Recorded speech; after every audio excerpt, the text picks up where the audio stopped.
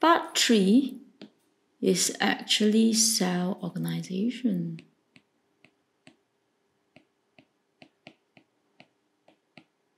So basically, organization, just like an organization in the bank, you start off with the CEO, and then you have the managers below it, and then you have the head of department, and then you have the staffs. So we start off with, of course, in this case, we start off with the simplest structure.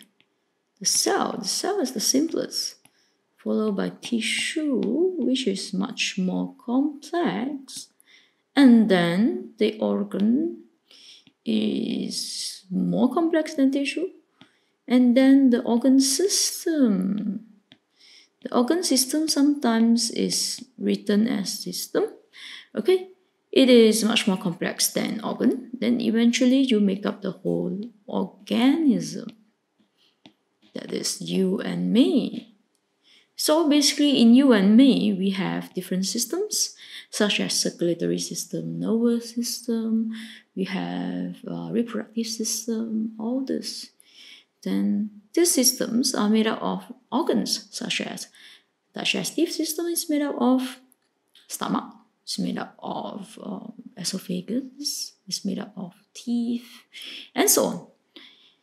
Tissue, however, it is a tad much more simpler than organ. So say we are looking at stomach. So the organ stomach has 3 layers. The outermost layer, the middle layer, which is made up of muscles, and also the innermost layer. So all this, the outermost layer is a tissue on its own, the middle layer is a tissue on its own, the innermost layer is a tissue on its own. Then tissue are basically made up of cells of similar type. Say the middle layer is made up of muscle tissue. So this muscle tissue is made up of muscle cells. So the muscle cells, here you can see, they are all very, very similar. Okay, here they will eventually make up tissue. So let's take a look at the diagram over here. Similar cells, cell number 1, cell number 2, cell number 3, they are similar. That means they are of the same shape, size, function. Okay, they will make up tissue. Tissue 1, tissue 2, tissue 3, however, they are not similar anymore. We don't have tissue 1 carry out function 1, tissue 2 carry out function 1, tissue 3 carry out function 1. Instead, you have tissue 1 carry out function 1, tissue 2 carry out function 2, tissue 3 carry out function 3. So they all have different function. Example, this is the outermost layer, this is the middle layer, this is the innermost layer of the stomach. Okay, the stomach is an organ.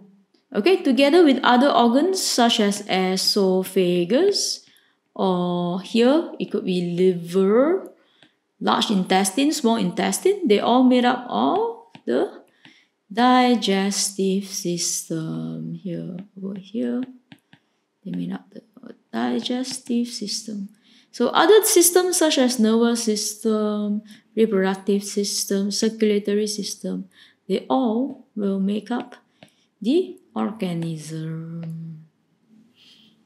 Okay, so this is cell organization. So cell organization here tells us how a simple cell is organized into the most complex form, organism.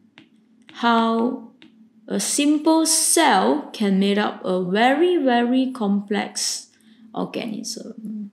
So this is how cell is organized into organism.